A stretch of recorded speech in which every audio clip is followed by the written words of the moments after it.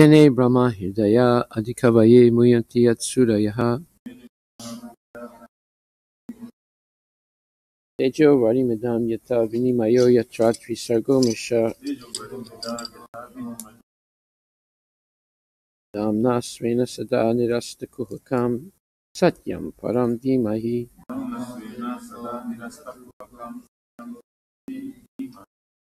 O my Lord, Sri Krishna, son of Vasudeva, O all-pervading personality Godhead, I offer my respectful obeisances unto you. I meditate upon Lord Sri Krishna because he is the absolute truth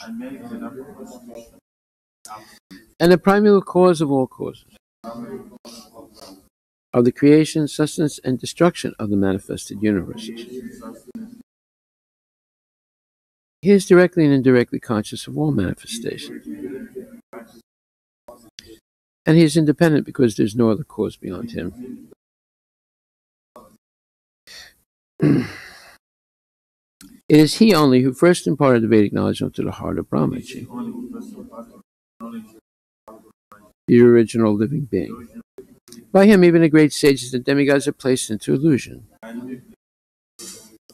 as one is bewildered by the illusory representations of water seen on fire or land seen on water. Only because of him do the material universes, temporarily manifested by the reactions of the three modes of nature, appear factual, although they are unreal. I therefore meditate upon him, Lord Sri Krishna, who is eternally existent in the transcendental abode, which is forever free from the illusory representations of the material world. I meditate upon him, for he is the absolute truth. Dharma Pujita Kaitravotcha Paramo Nimatsranam Satam Vedyam Vastavam Atravastu Shivadam Tapatrayon Mulanam Srimad Bhagavate Mahamuni Krite Kimva Parer Ishwaraha Sadyorhidi Avarudyate Tra Kriti Bihi Sususubhistakshanat. Completely rejecting all religious activities which are materially motivated, this Bhagavata Purana propounds the highest truth, which is understandable by those devotees who are fully pure in heart. The highest truth is reality distinguished from illusion for the welfare of all. Such truth uproots the threefold miseries. This beautiful Bhagavatam, compiled by the great sage Vyasadeva in his maturity,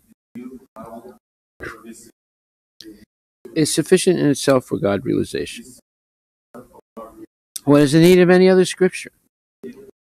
As soon as one attentively and submissively hears the message of Bhagavatam, by this culture of knowledge, the Supreme Lord is established within his heart. Nigama kalpataror galitam phalam Sukhamakad Amrita Dravya Samyutam Pibata Bhagavatam Rasam Alayam Muhur Ahoraskabu Vibhavakaha. O expert and thoughtful men, relish Srimad Bhagavatam, the mature fruit of the desire to read Vedic literatures. It emanated from the lips of Sri Sukadeva Goswami. Therefore, this fruit has become even more tasteful. Although its nectarian juice was already relishable for all, including liberated souls. Sinvatam Swakata Krishna Punya Shravana Kirtana Hridyantaksto Hiyabadrani Vidunoti Suhitsatam. To hear about Krishna from Vedic literatures, or to hear from him directly through the Bhagavad Gita, is itself righteous activity. And for one who hears about Krishna, Lord Krishna, who is dwelling in everyone's heart, acts as a best-wishing friend and purifies a devotee who constantly engaged in hearing of him. Astapresu bhadresu nityam bhagavata sevaya bhagavati tamasloke bhaktir bhavati naistaki. In this way, a devotee naturally develops his dormant transcendental knowledge. As he hears more about Krishna from the Bhagavatam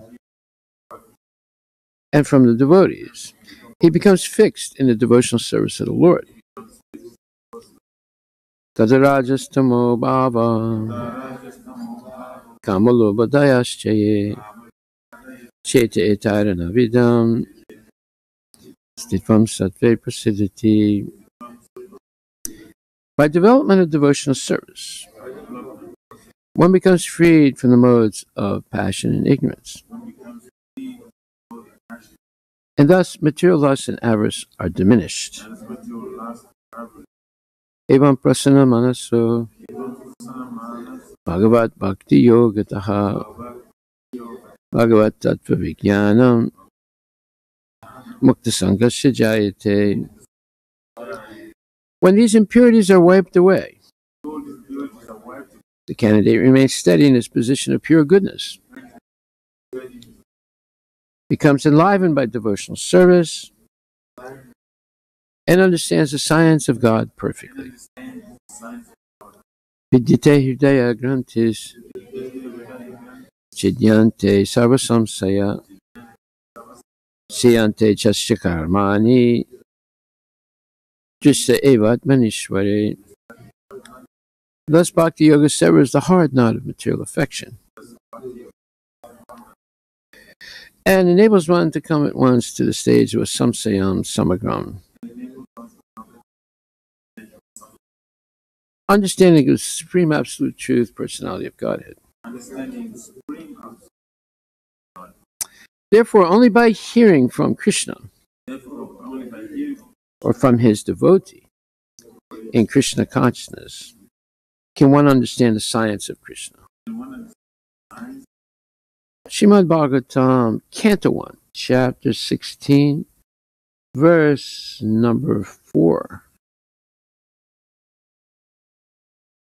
Nijagra hoja savira kalim digvijaye kvachit Ripalinga taram sudram ganantam gomitunam pada.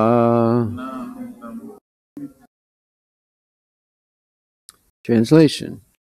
Once, when Maharaj Parikshit was on his way to conquer the world, he saw the master of Kali Yuga, who was lower than a Sudra, disguised as a king and herding the legs of a cow and bull.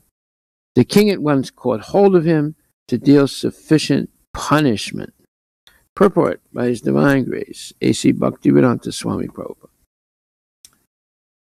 The purpose of a king's going out to conquer the world is not for self-aggrandizement. Maharaj Parikshit went out to conquer the world after his ascendance to the throne, but this was not for the purpose of aggression on other states. He was the emperor of the world, and all small states were already under his regime. His purpose in going out was to see how things were going on in terms of the godly state. The king, being the representative of the Lord, has to execute the will of the Lord duly. Parikshit saw that a lower class man in the dress of a king was herding the legs of a cow and bull.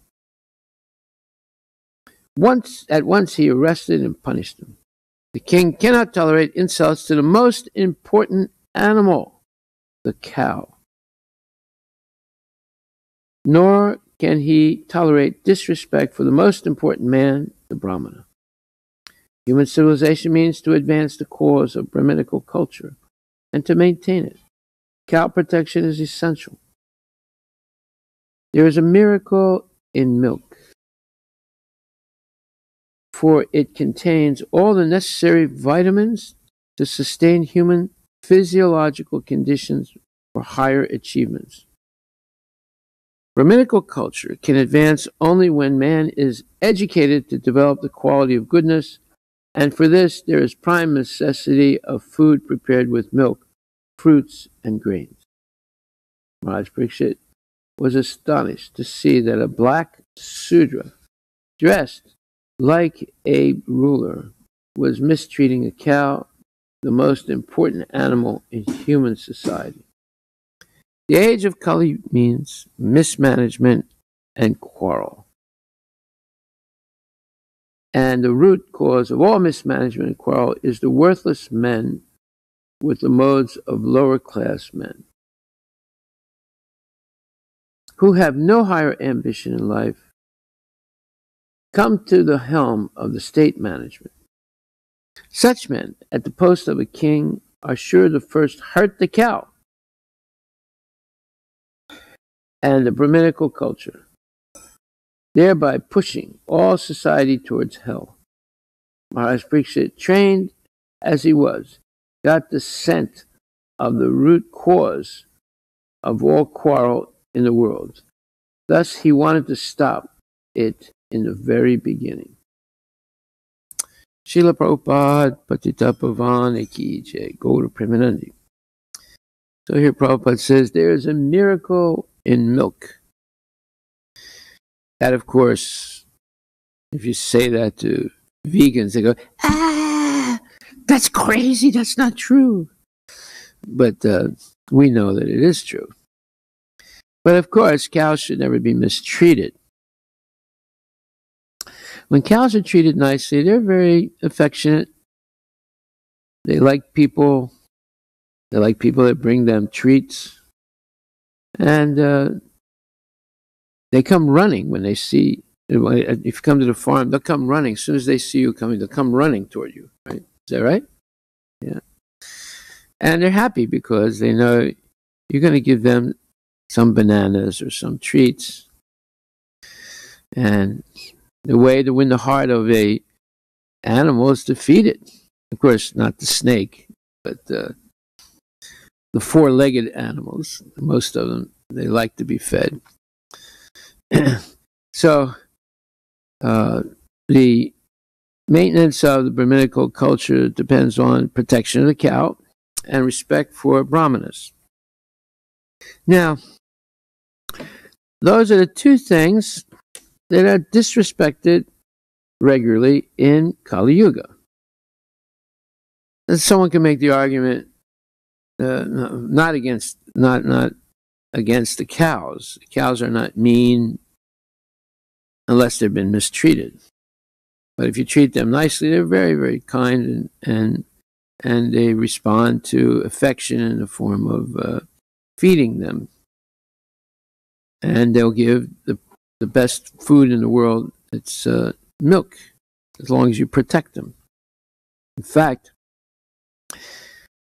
we saw in the time of Yudhisthira, and anytime there's a devotee king, they're so happy that they wet the fields with milk dripping from their udders. That's the best fertilizer in the world. You don't need anything else. So that was the case in the time of Krishna in Vrindavan. His father had 900,000 cows, almost 1 million cows. Just imagine how many cows that is. You know, and Krishna knew the names of all of them. So, happy cows, happy people. Happy people, peace and prosperity will reign in the world, because happy people, they like to cooperate and get things done, good things, to help themselves, help others, and to offer to Krishna. So that is Brahminical culture. The Brahmins are very austere, but they're very kind. And they're generous. They give in charity. They receive charity and they give in charity. They don't hoard anything. And they have a very simple lifestyle. They don't need gold chains and gold rings and big cars and things like that. They're satisfied with very little. Therefore, they have a lot of time to do good to others, as well as study the scriptures and explain difficult things to people so they can understand what the purpose of life is. However, the age of Kali means mismanagement and quarrel. And that we see that everywhere in the world, in all governments, mismanagement and quarrel. And the root cause of all mismanagement and quarrel is that worthless men with modes of lower class men who have no higher ambition in life come to the helm of the state management. So we see this, especially when kids go to college. They learn all kinds of nasty things. Not necessarily in their courses. Of course, the courses are nonsense also. But nasty things like illicit sex, intoxication, and all kinds of dares. Just like when kids are together, they like to dare each other. Just like in Australia, a group of kids were together and they dared one kid to eat a slug. And they put one in front of him. And all of a sudden he grabbed a slug and put it in his mouth and swallowed it. And then he got what's called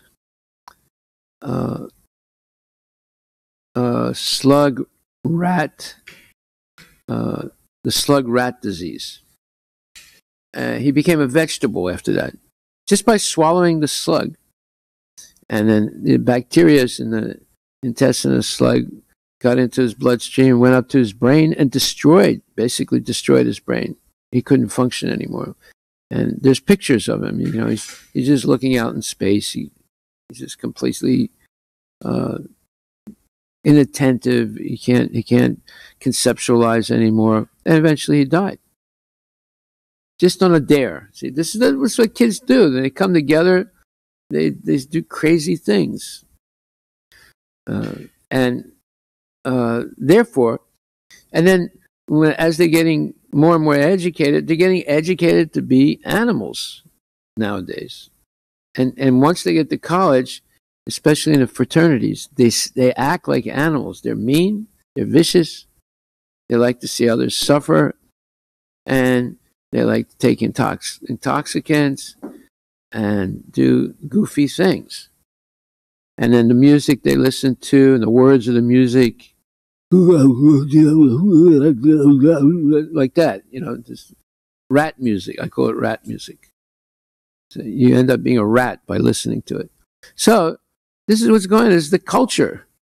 So it says that low-class men become the leaders of society and they have no higher ambition in life than to simply rip people off and enjoy sense gratification. And such men at the post of a king are sure to first hurt the cow and the Brahminical culture, thereby pushing all society towards hell. So, Namo Brahmanya Devaya, Go Brahmanahitaya Cha, Jagatitaya Krishnaya, Govindaya, Namo Namaha. So, this is a very important verse. And what does it say? It says that it's in the 14th chapter. Let's see where it says. Or is it the 16th chapter?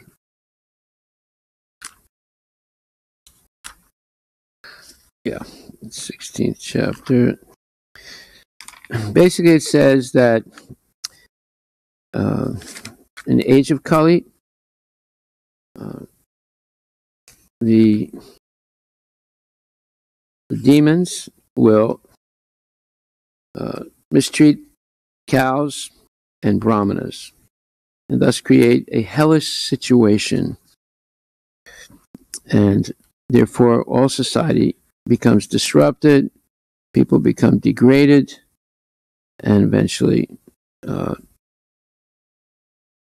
just a horrible situation. So therefore, it says, "My dear Lord, you are the well-wisher of the cows and brahmanas, and you are the well-wisher of the entire human society and world." It's Vishnu Purana 1, 1965. The purport is that special mention is given in this prayer for the protection of the cows and the brahmanas. Brahmanas are the symbol of spiritual education, and cows are the symbol of the most valuable food. These two living creatures, the brahmanas and the cows, must be given all protection. That is real advancement of civilization. In modern human society, spiritual knowledge is neglected, and cow killing is encouraged. It is to be understood, then, that human society is advancing in the wrong direction and is clearing the path to its own condemnation. A civilization which guides the citizens to become animals in their next lives is certainly not a human civilization. The present human civilization is, of course, grossly misled by the modes of passion and ignorance. It is a very dangerous age, and all nations should take care to provide the easiest process, Krishna consciousness, to save humanity from the greatest danger. But this is a fact. It's saying, Prabhupada is saying here, that this Kali Yuga is a very dangerous age.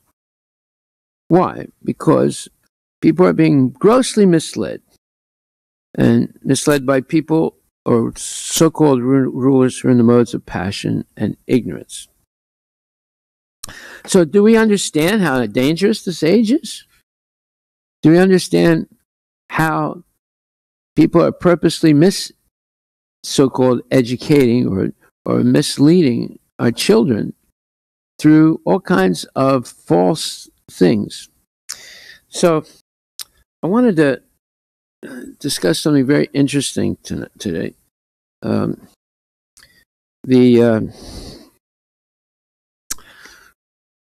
One of the most famous people in the 20th century was Einstein.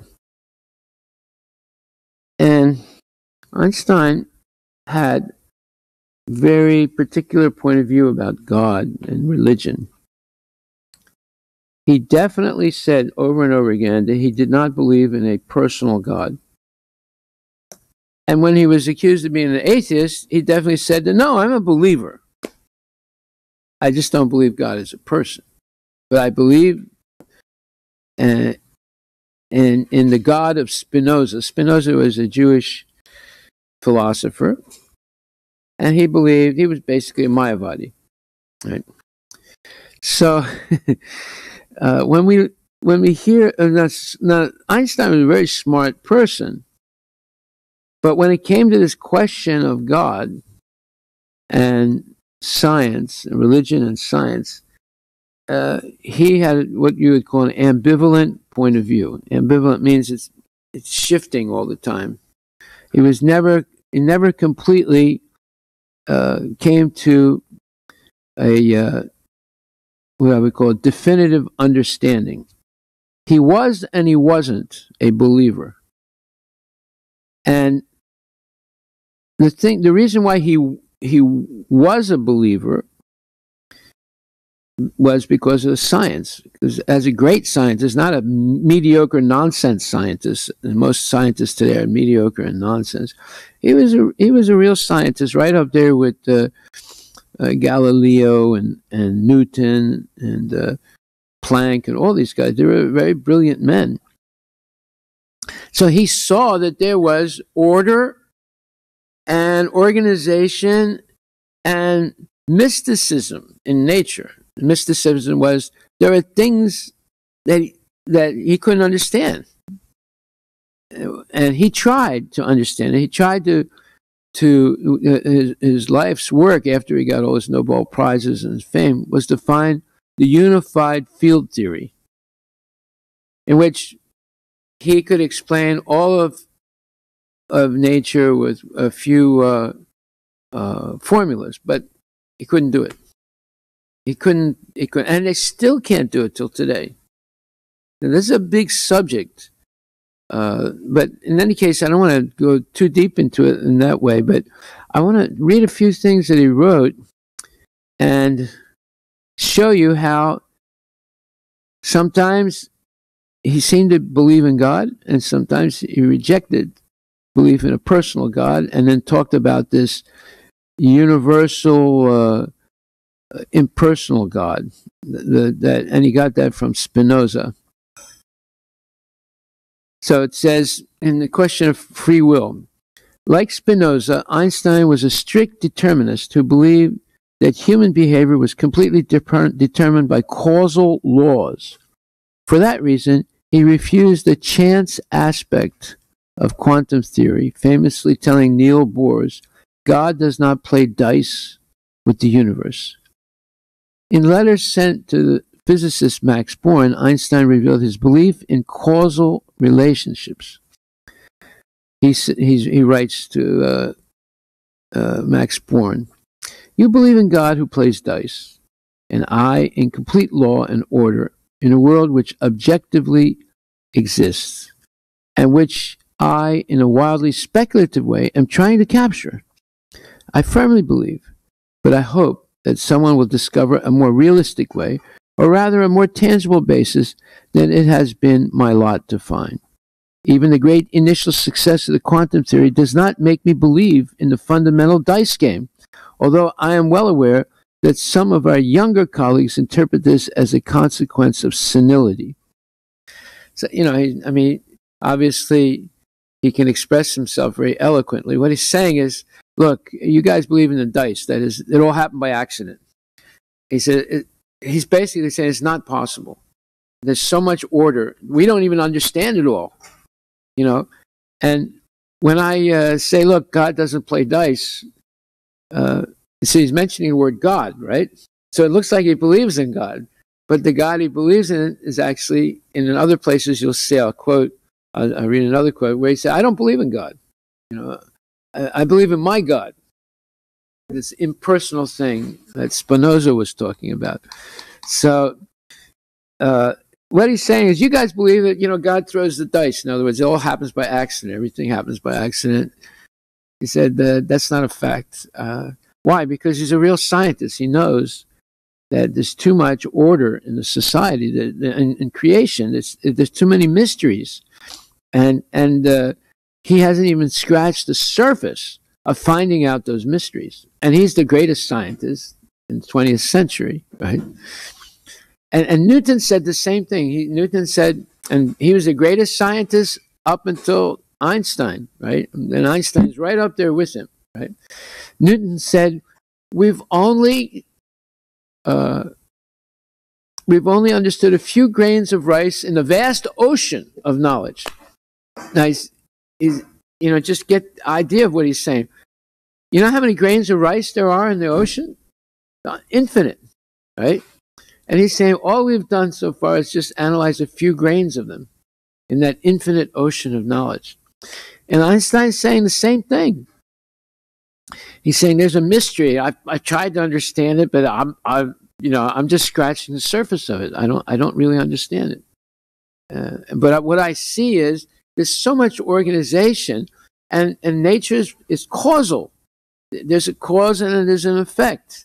Somebody set this up, and we can't really understand, how it's set up. We're trying. We've only understood a little bit about how it's set up, So it's very interesting when you read Bhagvatam. You can see that all the answers that are open-ended for Einstein are answered by the Bhagvatam. Okay. This is what we should be teaching our kids. They should understand it. We can go up against the top scientists and philosophers of the world and point out. Most people are not going to read this. They say, "Oh, Einstein is a great guy," but they don't understand anything about the man. Just a few, and the people that claim to understand about him, they want to make him out to be one of them, either an atheist or a believer in the vengeful God. See, Einstein didn't like the God of the Bible because he's too vengeful. He punishes people. Actually, see, because if Einstein had met Prabhupada or Bhaktisiddhanta Saraswati Thakur, he would have been amazed. Who did he meet? He met Rabindranath Tagore, who was a Mayavadi.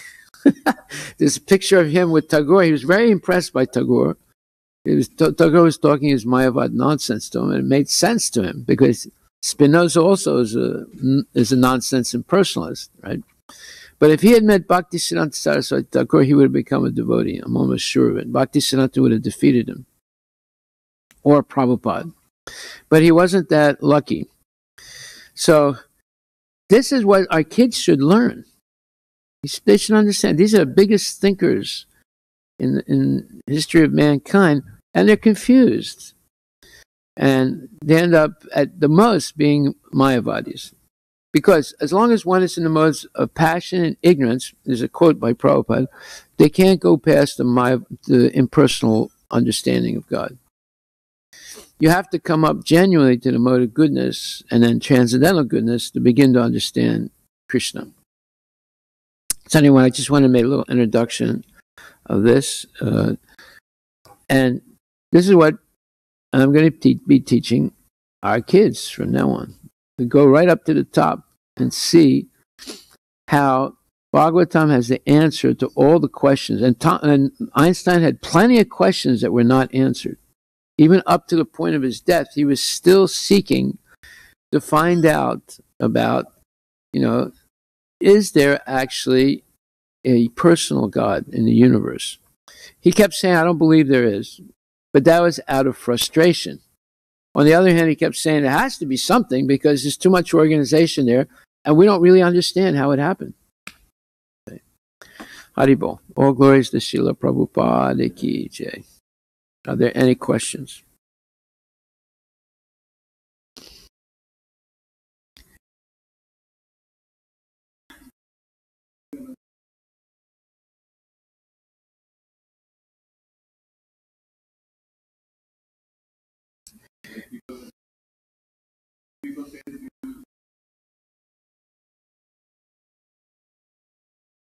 Well, yeah.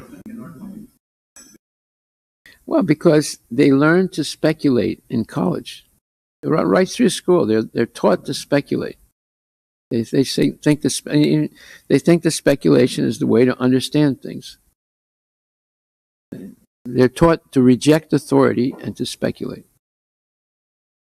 That's why it's dangerous to send your kids to these schools, because that's the way they're going to be taught. Yeah.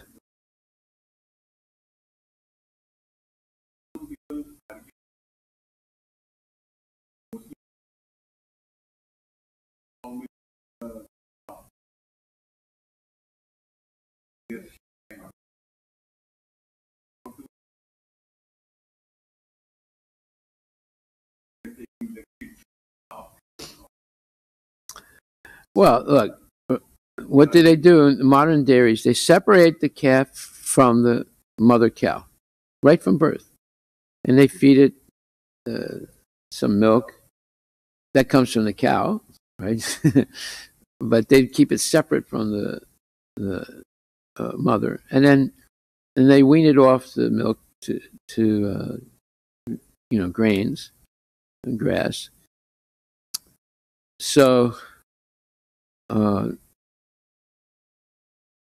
okay, the point is that we follow authority. Krishna was a cowherd boy. If you study Govardhan Puja, the whole culture of Vrindavan is in the story of Govardhan Puja, in which they offer to Govardhan mountains of sweets, milk sweets, right? And plus other things, vegetables and rice and all that. But there's a lot of milk sweets, and Krishna himself liked to eat ladus and so forth.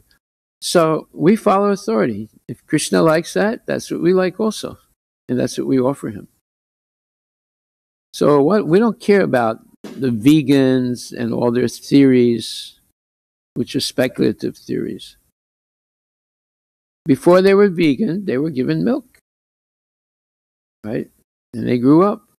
They didn't die. And the cows didn't die. There's plenty of cows. In fact, they keep killing the cows, and the cows keep increasing. So they're all false theories. We follow authority, spiritual authorities. So Prabhupada drank milk, Bhaktisiddhanta Saraswati drank milk. Great yogis, they live only on milk. So we don't care what the vegans say. They don't know what they're talking about. You know? We do accept one thing, that you should not mistreat the cow. So in that sense, we agree with vegans that we shouldn't mistreat the cows. And they're treated horribly. That's no doubt about it. They're treated horribly. But we don't agree with their speculations. Haribol. But the main point is we follow spiritual authorities, our acharyas. The vegans are not our acharyas. Now, there's a right way and a wrong way. So there's a right way of taking care of cows. And the cow, when they're treated nicely, they give much more milk than the calf can drink. And in our farms, we let the calves drink the mother's milk for at least 3-4 months. And by that time, they're weaned off of the milk to grains. Yeah.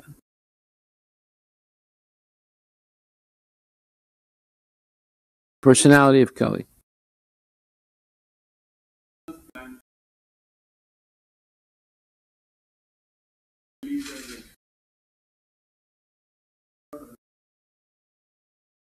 The personality of Kali?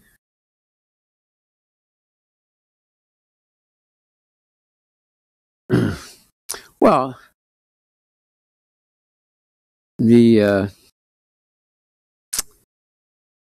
okay, here's the point, that the material world is like a prison house, right?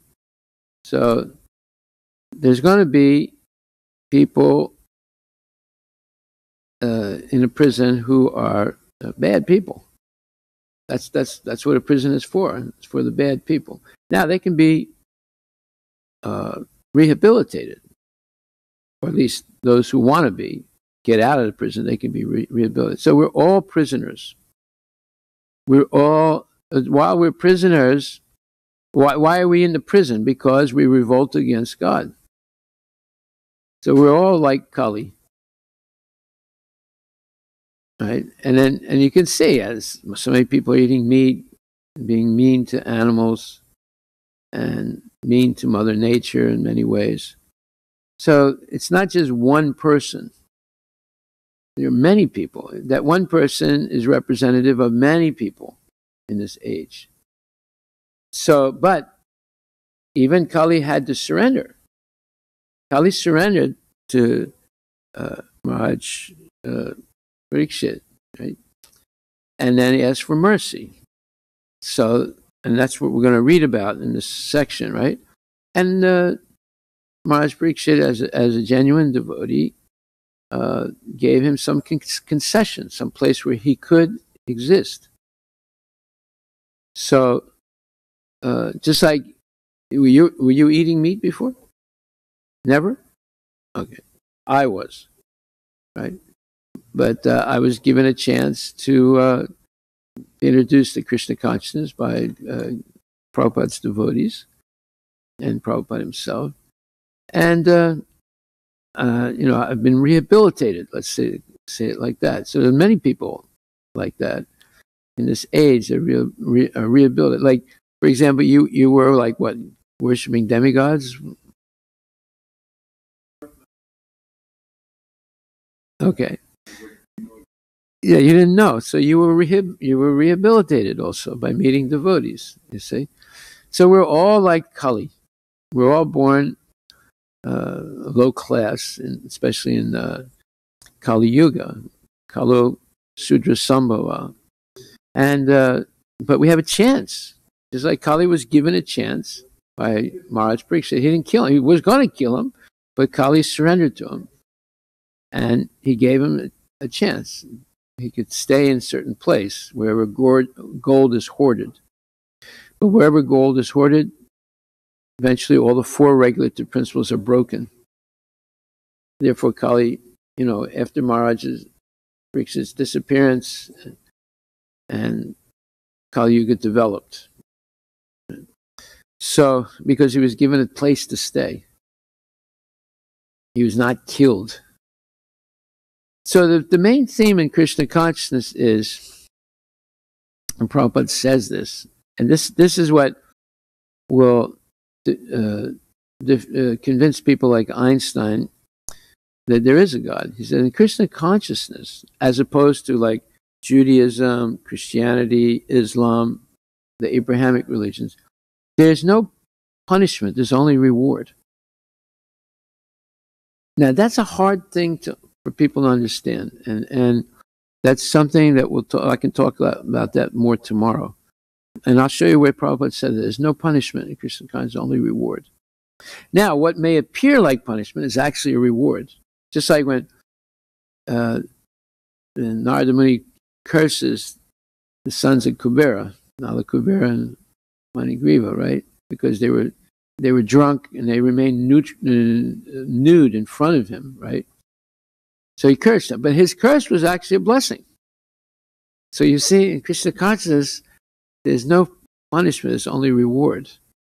And later on, they realized that their curse was actually a blessing, because they were cursed to be a lizard, and they were not them, but they were cursed to be trees in Vrindavan.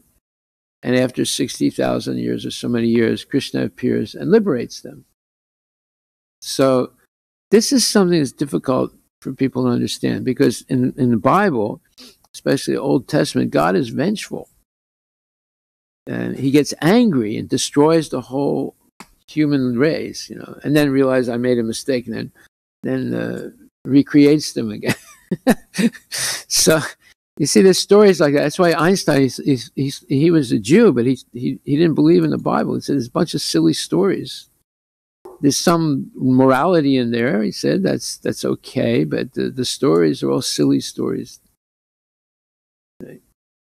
And he's exaggerating a little bit, but in a sense, especially in the Old Testament, there are many things that, it just sounds silly and makes God look like he's vengeful.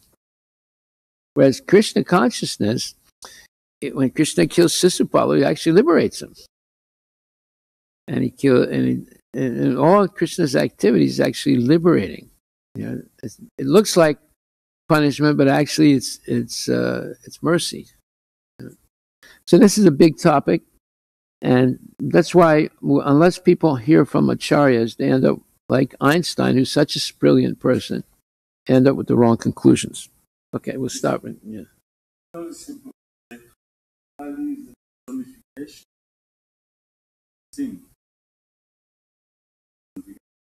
Sin. And embodiment. That's what the definition of Harivilas. Sin personified. But he's still a person. Yeah. So it's sin personified. Yeah. So sin, that's why it's a regulated principle. Yeah. Kali embodied those. Those who are influenced by Kali. Well, you can say most people in this age are agents of Kali, because they're engaging in those sinful activities. Yeah. They're taught to do it. The influence of Kali. Yeah. Kali very powerful. Very powerful.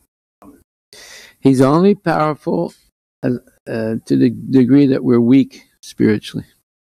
Yeah, for the ordinary living entity, that we get influenced by the modes of nature, because we have no power. So in the Bhagavatam, it says, Kali Kukura Kadamba Chauri, Kali go Pavana, Kali Sana. Kali, powerful dog. And when you chase the dog, it comes back. And then what you tell Mahaprabhu, being powerful than Kali, he bolts at the door, so that the dog, Kali, like the dog, cannot eat. By taking shot of the out the only way, and actually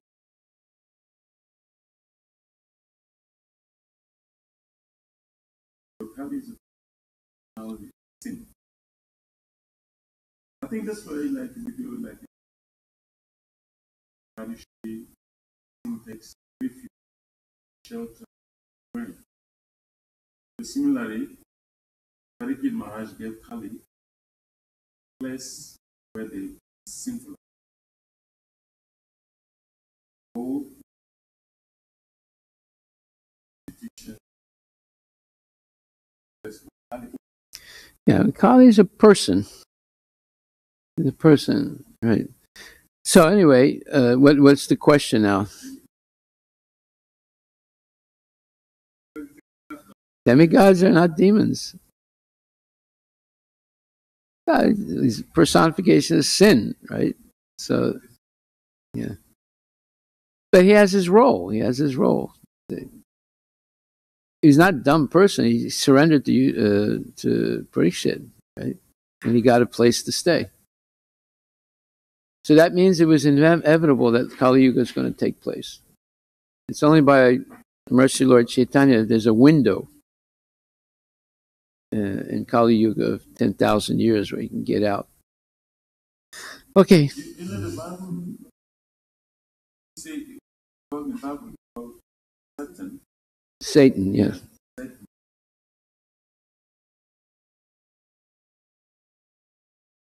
Inspired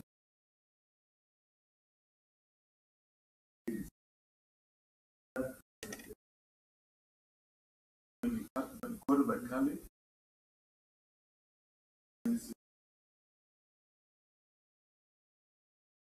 Mike, I was trying to look for what about it? So you get motivation. You know, the Prabhupada is give nice.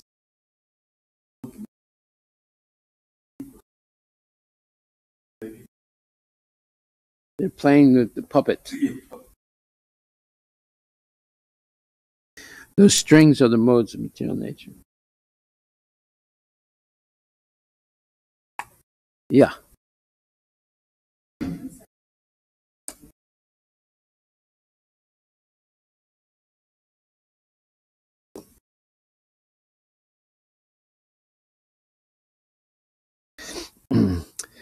You're not allowed to kill unless you can bring the person back alive.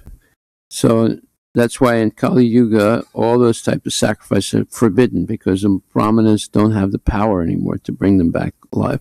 But in previous ages, they could bring dead animals and dead people. They also had human sacrifice. It's not only they sacrifice horses and cows, they also sacrifice human beings. And there's the story of Harish Chandra. And you'll see, he wanted to sacrifice a child in place of his own child that was destined to die. But Vishwamrita Muni got really upset hearing about this, so he taught that child a mantra. And when they put the child in the fire, instead of burning to death, he remained alive. Because he recited the mantra that Vishwamrita Muni gave him, and then he walked out of the fire unburned. So at Brahmanas in previous ages, in Dwapara Yuga, Treta Yuga, Satya Yuga, they had the power to bring dead people back alive. So they would sacrifice a cow, and then they were able to rejuvenate it into a calf. So they had the right to kill because they had the power to bring back to life. But that power has been lost in Kali Yuga because they can't chant the mantras correctly. Therefore, horse sacrifices, cow sacrifices, all those sacrifices are forbidden in this age. Okay?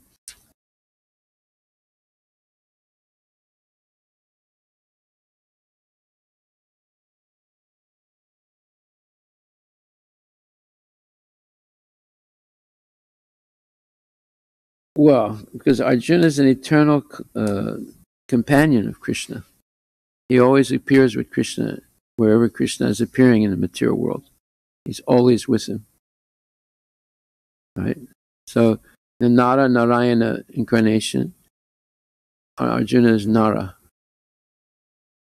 and Krishna is Narayana. And then in this incarnation is Krishna and there's Arjuna. They're always together.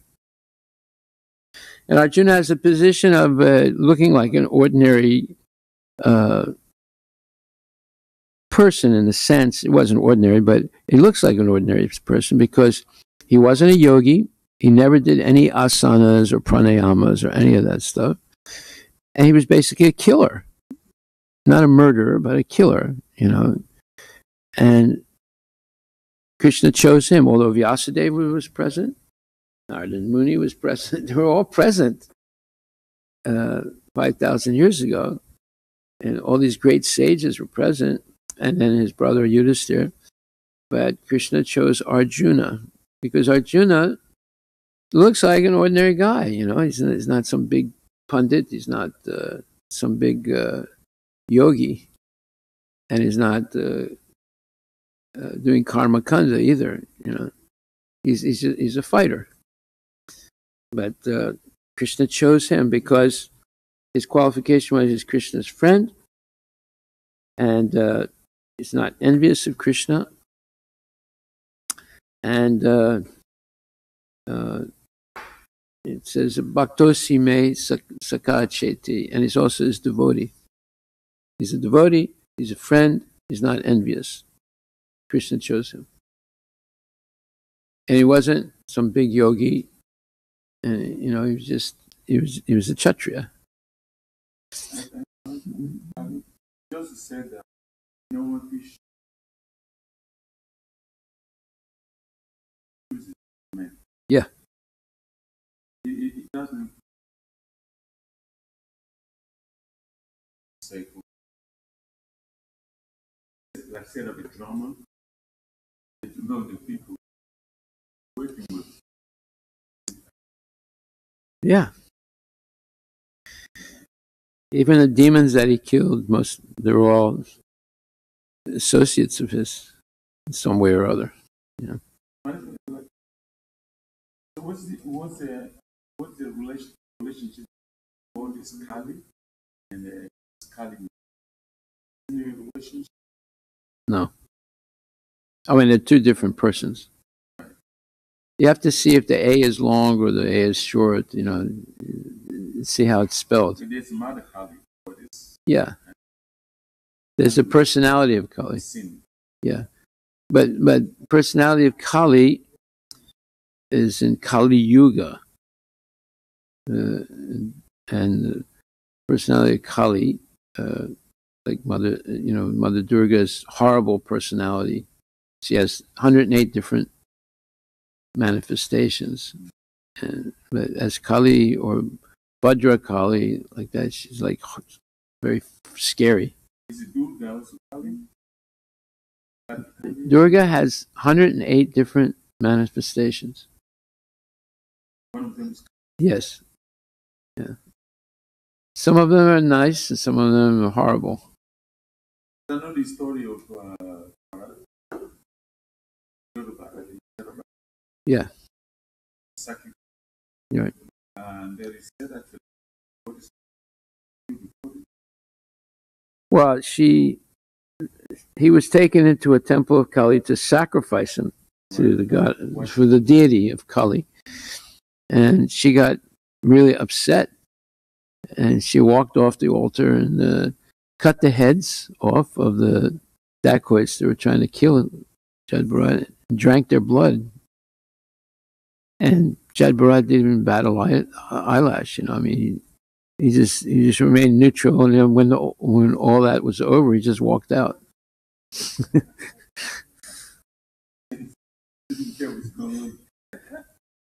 it didn't affect him, you know. I mean, he was completely surrendered to Krishna, right? So, and Kali, you know, because they wanted to offer a pure devotee to her, she's a devotee. She's also a devotee, right? So, yeah, so therefore we should become devotees, Prabhu. The only protection we have.